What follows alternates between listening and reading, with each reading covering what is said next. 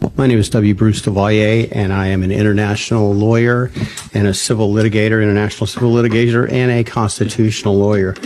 I am pleased and honored to be counsel for Ambassadors of Self-Determination. I am equally pleased and honored to be here today. He's remarkably similar to Nelson Mandela in that his charismatic approach to securing freedom for his people, advocating for peace, and advocating for self-determination. So Nnamdi Kanu is a leader of the Igbo people. Now, before I allow you to go straight to watch the remaining video, I go like to touch some things. Our brothers and sisters, both in Biafra land, both in Nigeria, both in diaspora, should understand that the video you're about to watch is about the discussion of Mazi Nnamdi Kanu. Why Nigerian government refused to release him?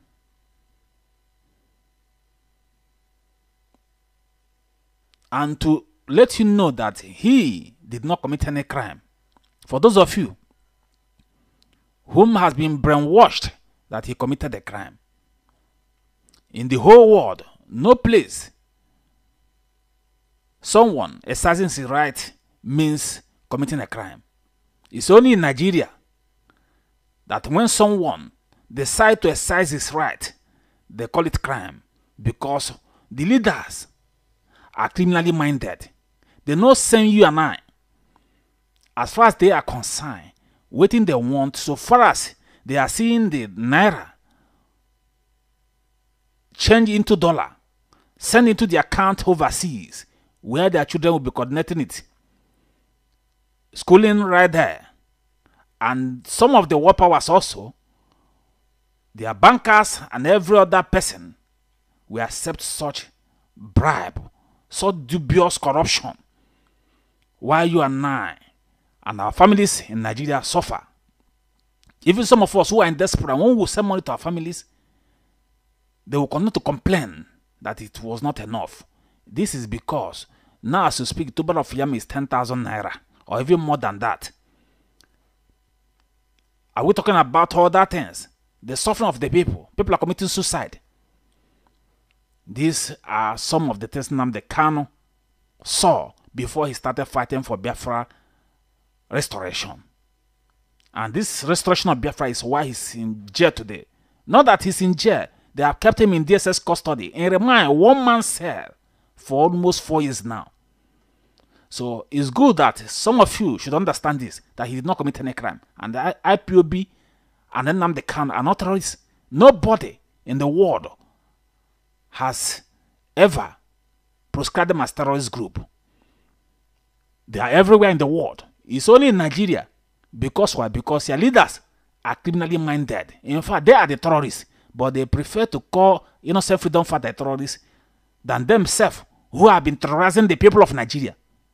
NSA protests, they accused him for causing the problem, whereas the government were the ones that recruited thugs.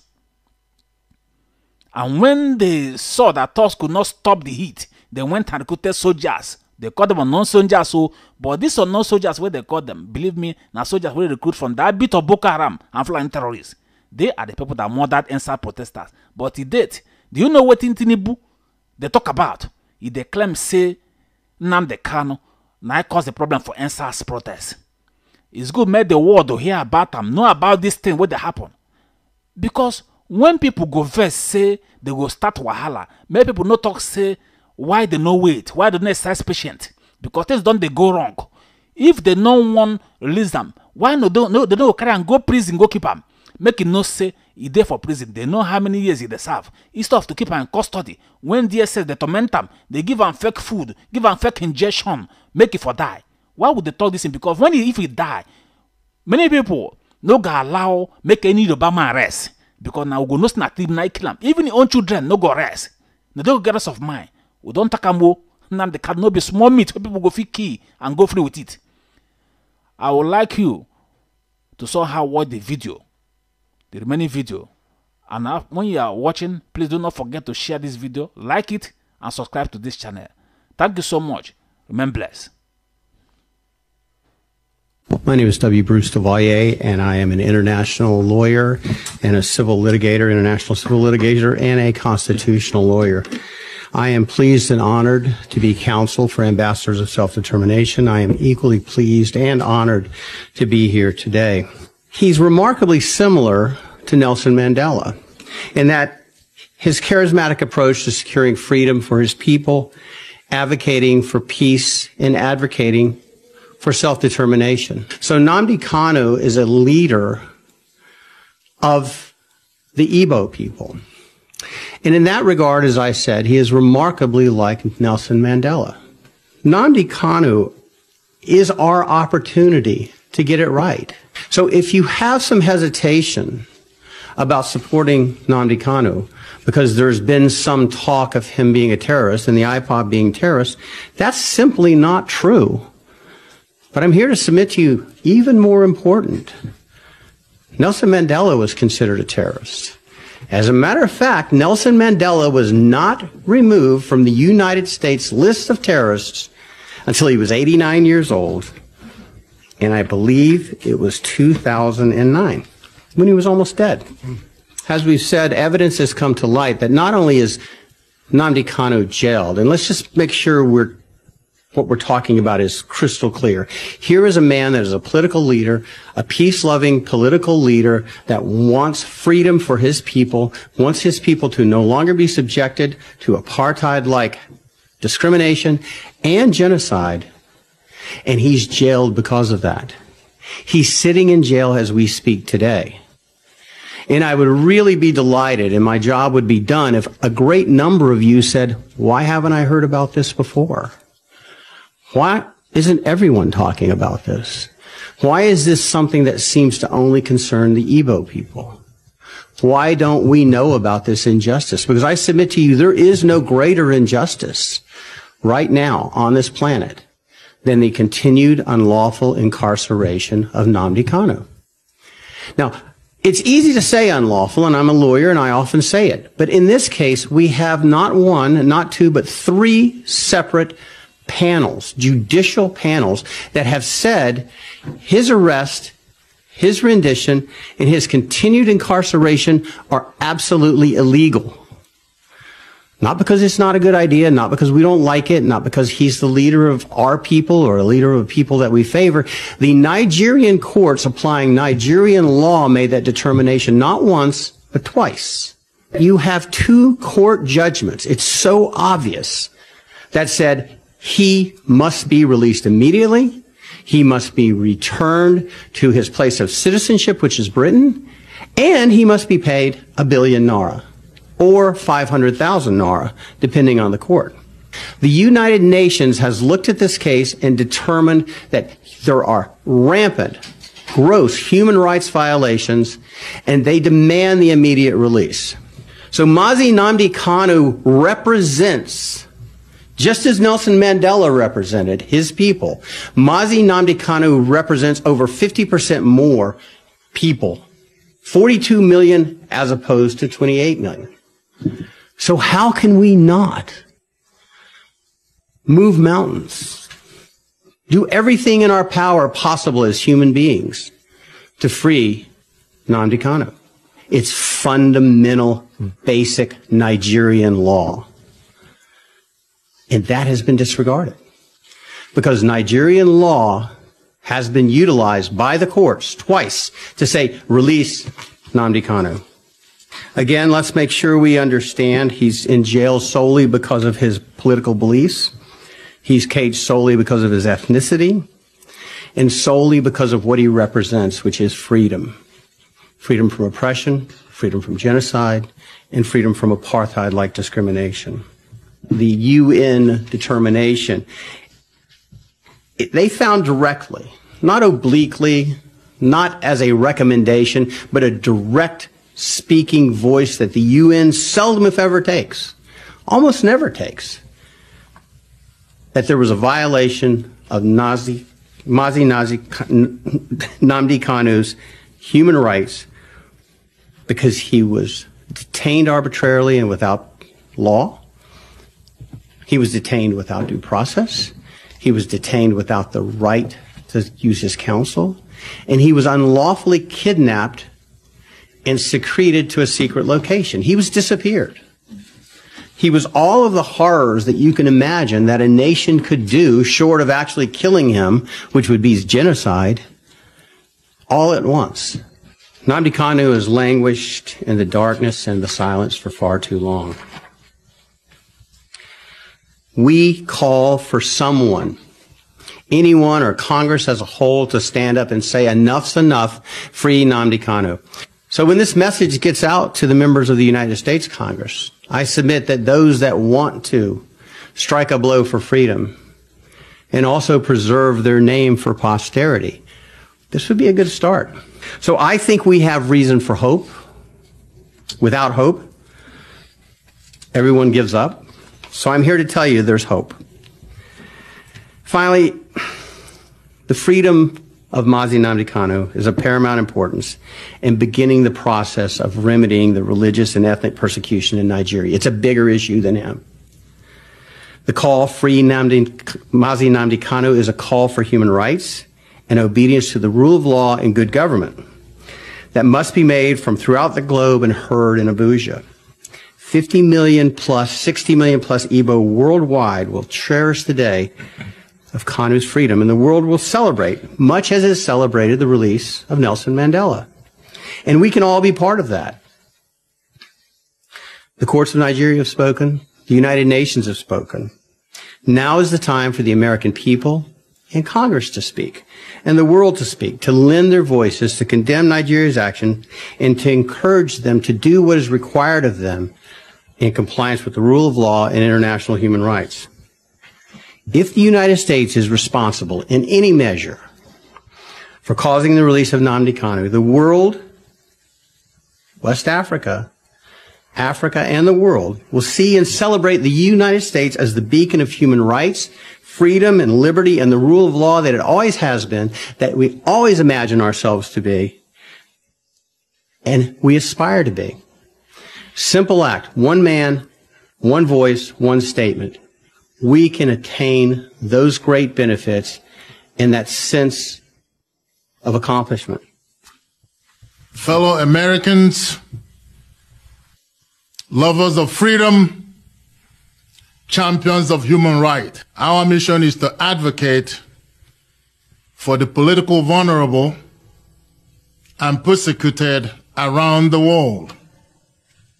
My name is Evans Nwankwo, and I'm the chairman of this organization. This man is being held in Nigeria against all legal and court order that has said otherwise. What happens on the other part of the globe cannot and must not be ignored.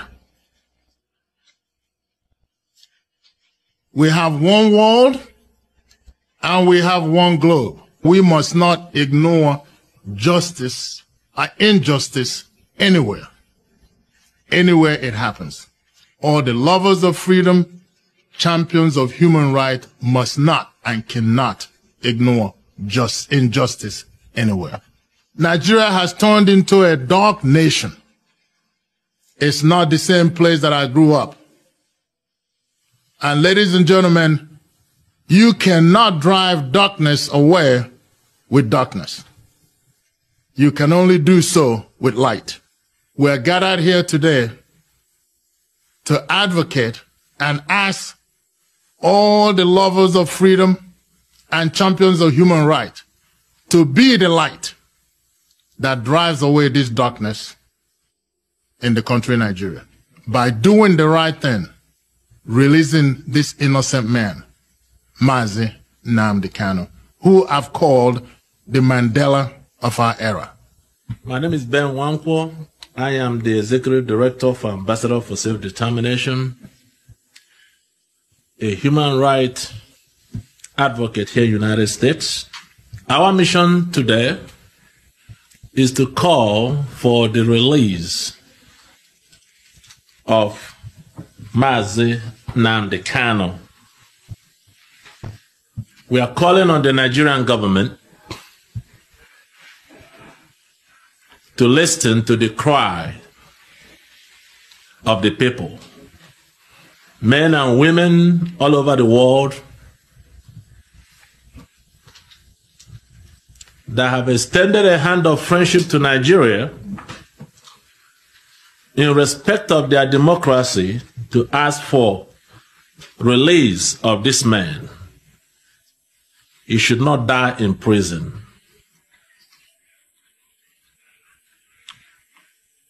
We have watched the whole thing from the beginning.